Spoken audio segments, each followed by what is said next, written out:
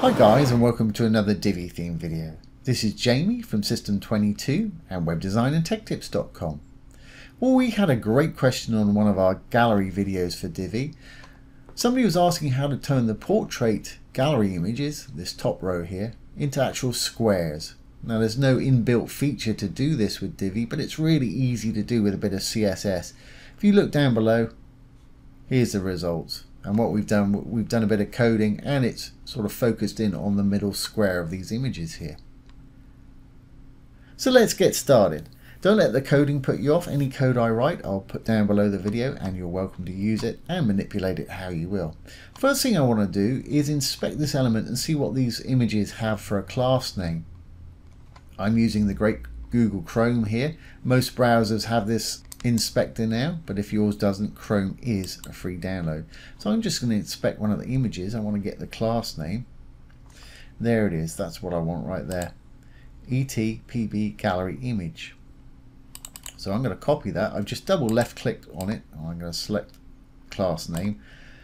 If it's got underscores in, that's all one class name there. Where there's a gap, that means that's another class name. So I want this particular one right there. I'm going to copy that. I'm just going to put it in a blank notepad for the time being, just so I've got it. And I'm going to create my own class as well. Now to do this today, we're going to be using the code block in the theme options.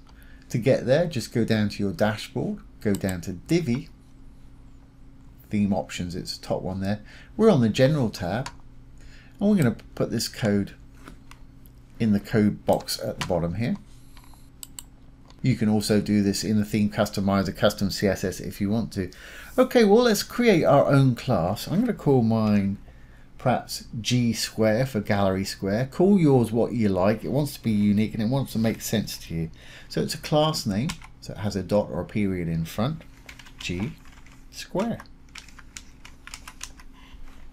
Then we need to open and close some curly brackets. And inside, we want to add the code. First thing we want to do is give it 100% padding on the top.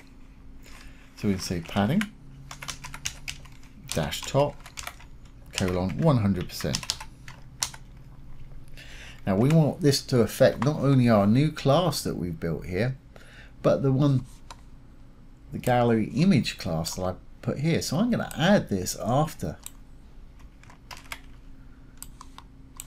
the class that we actually made there. So I'm going to do a gap, and again this is another class name, so it's got to have a dot in front of it, and then the class name itself. So that's going to affect both the G square class and the ETPB gallery image class.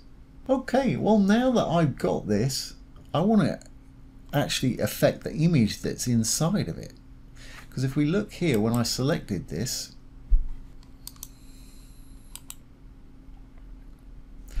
there's the class, and what we actually want to affect is the image within the class. There's the image img.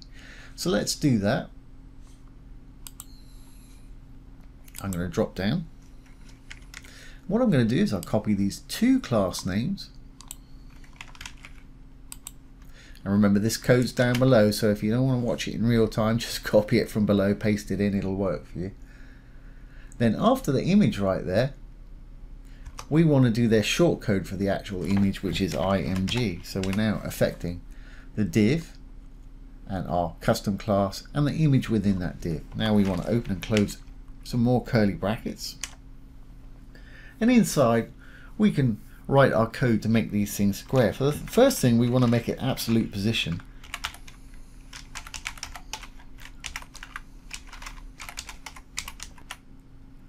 Then we want to give it a height. So we'll say height. We want it to fill the whole of the area that we're giving it, so we'll say 100%. Now where does it want to be? It wants to be right on the bottom of our container, so we'll say bottom 0. And we want it to actually cover the whole of this container, so we're going to say object fit dash fit cover. Okay, I think that should probably do it. That's going to make it fixed where it is. That's going to give it the height we need. That's going to put it where we want it. and that's going to stretch it so it covers the whole of our square there. So let's save our changes, and remember our class there of G square. Save our changes. Now let's go back to our gallery, close up the inspector, and I'll enable the visual builder.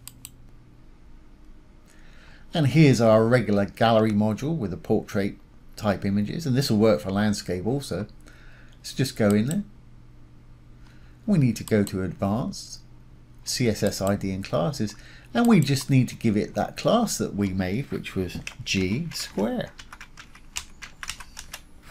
And as you can see, it's automatically made them square for us.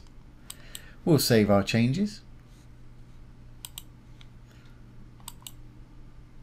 and exit the visual builder. And that particular gallery item has now got the square images. And when you click on one of them, it's going to pop out into the full size image still. So there you go, guys. That's how to create a gallery with square images or square thumbnails. I hope you've enjoyed this today and found it useful. I hope that's answered your question too. If you have enjoyed this, please give it a thumbs up, ring the bell, comment, share, and subscribe to our YouTube channel. Once again, this has been Jamie from System22 and webdesignandtechtips.com. Thanks for watching. Have a great day.